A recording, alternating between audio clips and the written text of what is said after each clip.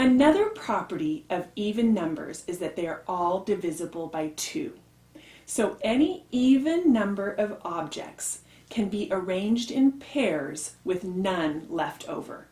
So let's look at the even numbers 6, 12, and 18.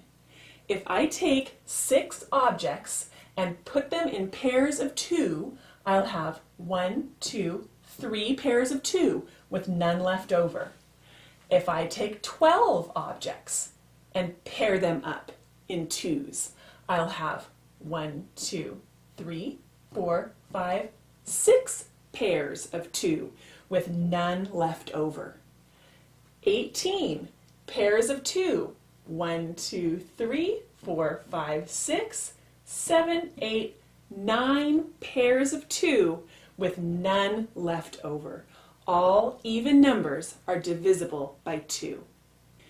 Taking a look at the odd numbers, all odd numbers end in 1, 3, 5, 7, or 9, and they are never divisible by 2. If you try to group an odd number of objects in groups of 2, you will always have 1 left over.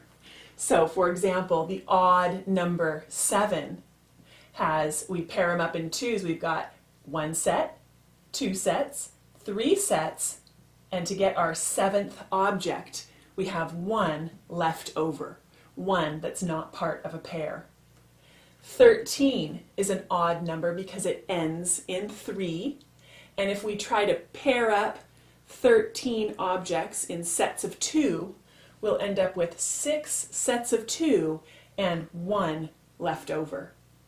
15 is an odd number because it ends in a 5, and if we try to take 15 objects and pair them up, we'll get 7 pairs and we'll get 1 left over.